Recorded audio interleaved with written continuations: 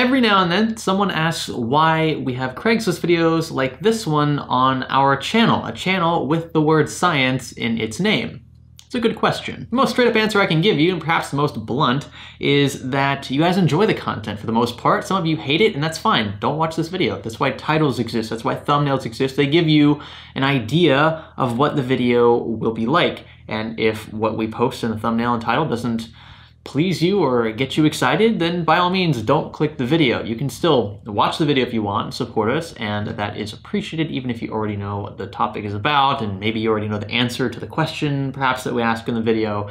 It doesn't matter. Like, the fact is, you can choose to watch what you want. So do that. That said, I think videos like these, when done in moderation, can still be valuable to the viewer on an informative level, because there are several questions many of you tend to have when it comes to the value of used components. And when you find a PC on a site like Craigslist or Facebook Marketplace listed for sale, it's first off inherently used, so then how much less should you pay for used components? And then on top of that, it's already assembled, so you should technically pay a little more for a assembled PC, right? Because that's work, that's time, that's someone's labor that you're paying for. Then how much labor should you expect to pay for a given build?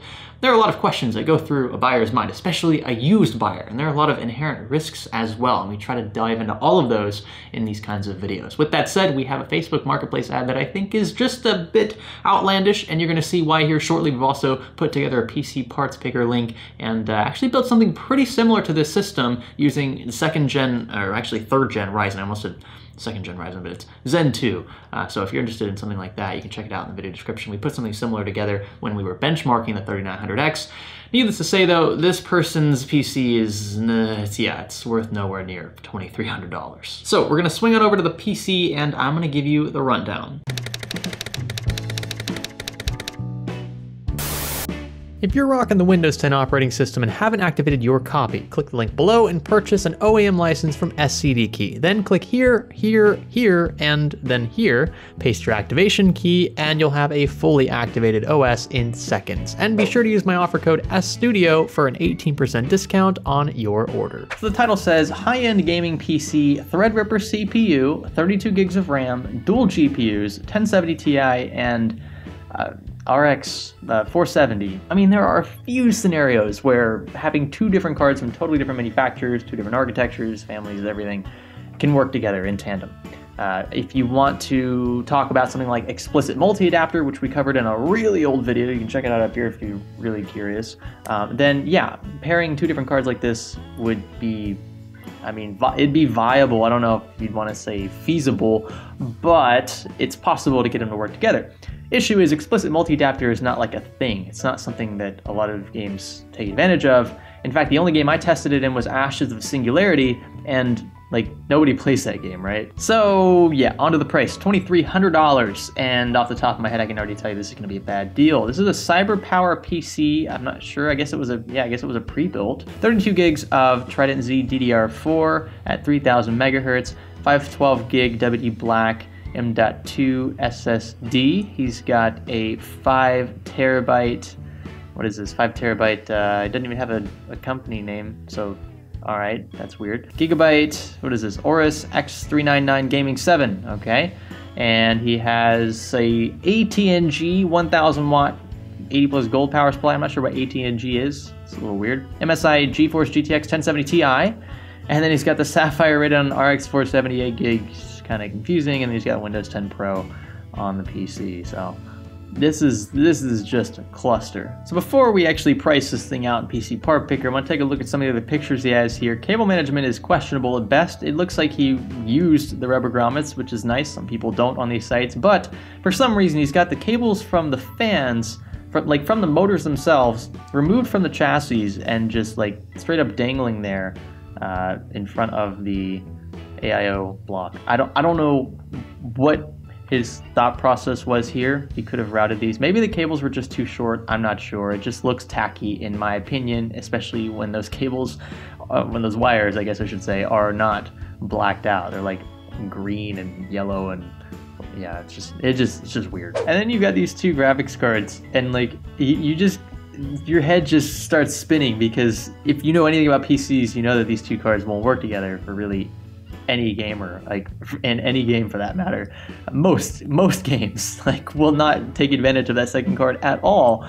And yeah, he doesn't say what he has it in here for. In fact, somebody who knows next to nothing about PCs and just wants to buy a really beefy system could potentially buy this and think that both of the cards would work fine in gaming, and it's not the case. So there's no disclosure of that. There's no clarification. I feel like that's slightly misleading.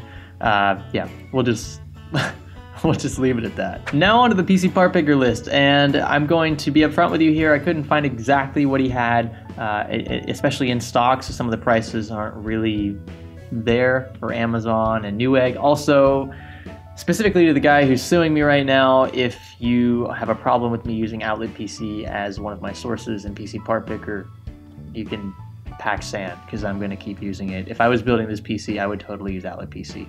So anyway, 1950X from Outlet PC, a little under $500. Corsair H80i, this isn't the same AIO, but it's a similar one for $100. You could get cheaper AIOs if you wanted. I just wanted one in similar size and from a reputable company. And then we have the ASRock X399 Gaming 6 for a little over $200 from Newegg. Not the same motherboard, but pretty close. Next up, we have the G-Skill Trident ZRGB kit that he had, only ours is slightly faster. You could definitely get cheaper 32 gig kits online, but I wanted to go with the same models and even slightly faster than what he has for a little over $200. Again, you could go much cheaper. I just want to emphasize that. Seagate 5 terabyte, 5900 RPM drive. He listed a 7200 RPM drive, but he didn't list the specific brand, so I'm choosing the cheapest 5 terabyte I can find at $150 in stock on Amazon. Western Digital Black NVMe 500 gig drive, pretty fast here for $110. MSI GTX 1070 Ti. This is where I had to modify something. The price here is modified to account for the two cards that he has in his system that again don't work together. The Sapphire RX, was it 470, 570, doesn't matter. 8 gig card. I found those going for around $100 on eBay, maybe a little cheaper, but I said $100 to give him the benefit of the doubt. And then 1070 Ti's going rate for those was around $300. So that's how I came to the $400 figure. It accounts for both of those discrete GPUs. And then the NZXT H500 case was the one that I chose because it wouldn't make sense, first off, paying full retail price for a used case. In my opinion, they're already pretty cheap to begin with, and I think the H500 is a better case for most people. He wasn't even populating all of his drive base, so there's really no need, in my opinion, for a full tower.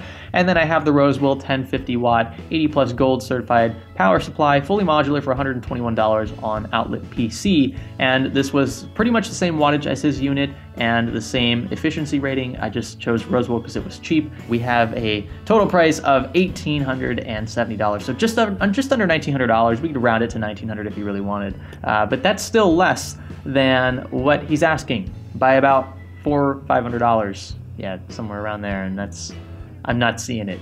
Not seeing it. I mean, this is kind of a compounding issue for me, because even if he was asking exactly what we could build it for, let's say he was asking $1,870, the problem I have with it then is, well, it's used. Why would I buy your system used if I could buy it myself new, you know? Like, why would I do that? I mean, unless you didn't want to build it, but even then, I would say, it's pretty easy to learn how to build a PC. It's not rocket science, and on top of that, you're going to learn something, you'll probably have fun doing it, you might find a new hobby. Granted, it can be an expensive hobby, I'll give you that, but it's fun at the same time. And yeah, so, I mean, $2,300, there's just we're not even in the same ballpark here. For a used system, you're also asking more than retail for that system.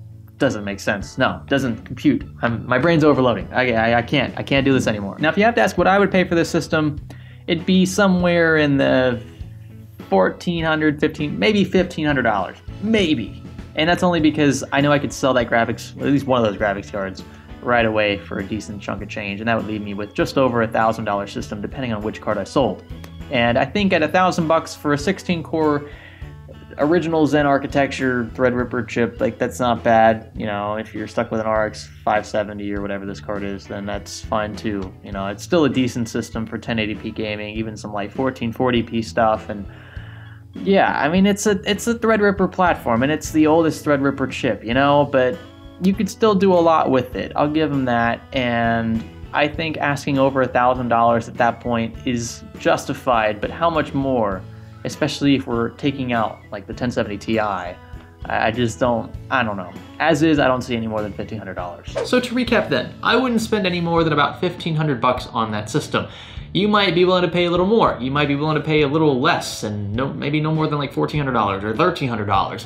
Value is inherently subjective, but there are certain aspects about the word value that are objective. For instance, there is the going rate, the market rate for certain items. That would be what you could get in exchange for that item in cash on the used market. In fact, eBay will even sometimes give you an estimate as to what the going rate for a particular SKU or product is. The 1070 Ti I showed you earlier, I priced at $300 because I saw this right here. And that suggests that a majority of people are listing and selling their cards for around this price. It's kind of an average of sorts. With that, let me know in the comments below if you think my $1,500 asking price is fair or not. Do you think that that's a little too much, maybe a little too less? Maybe I'm ripping the guy off. I mean, you never know. Some people would, I'm sure, think something obscure like that. But in my opinion, I think asking a little under what you could build a similar system for in PC Part Picker is reasonable because, again, used parts aren't worth what they are new. It's about like driving a car off a lot, although depreciation in that respect is a bit more exaggerated.